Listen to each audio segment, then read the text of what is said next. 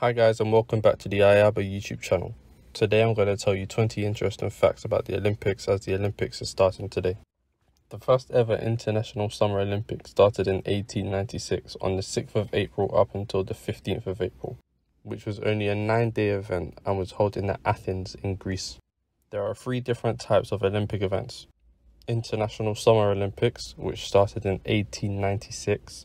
There are Winter Olympics, which originally started in 1924 and was held in France, and the Paralympic Games, which was originally started in 1960 and held in Rome. Taking part in a sport can be fun, and it's proved in the Olympics that anyone can do it, as they allow people from all countries, no matter your gender or skin colour. The 1900s Games were played in Paris, and this was the first Olympic Games to allow women to take part. The winners were awarded paintings instead of medals. The Berlin Olympics, which was held in 1936, was the first ever to be broadcasted live on TV. During the 1936 Berlin Games, 2 Japanese pole vaulters tied for second place. So instead of competing again, they cut the silver and bronze medals in half, fused them together, and both had half of each medal. The oldest ever Olympian to win a gold medal is Oscar Swan, who was 60 in the 1908 Olympics. The Swedish man won his gold medal participating in sharpshooting. Conversely, the youngest Olympian to ever be awarded a gold medal was Marjorie Justring, who was a 13-year-old diver. She won her gold medal in the 1936 Olympic Games. London held the first ever post-war Olympic Games in 1948, which was only 3 years after World War II had ended. The 6 colours on the Olympic logo were chosen because every nation's flag contains at least one of the following colours: blue, yellow, black, green and red, which are the rings, against a white background. Mental health can be assisted by playing or watching sports.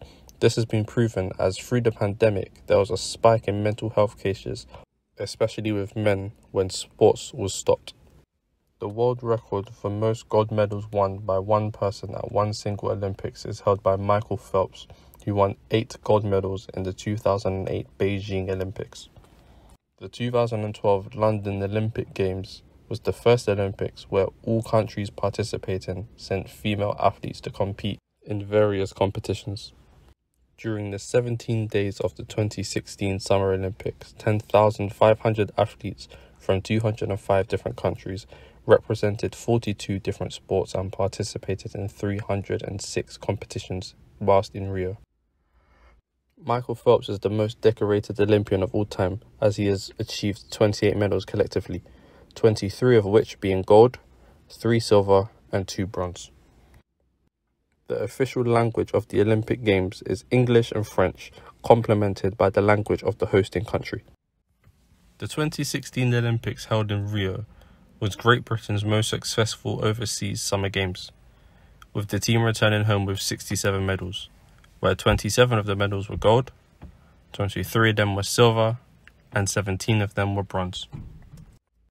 It is good to take part in sports as it has many benefits, and the main 2 benefits are it can be mentally and physically beneficial. Currently, the USA have the most medals combined.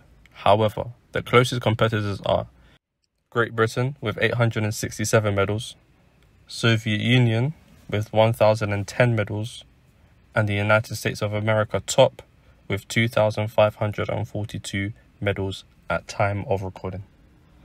The first ever Olympics had only 9 sports compared to the 2020 Olympics, where there will be 33 sports which will be split into 339 separate events. This year's Olympics will be hosting 5 new sports, such as baseball, karate, surfing, skateboarding, and sport climbing.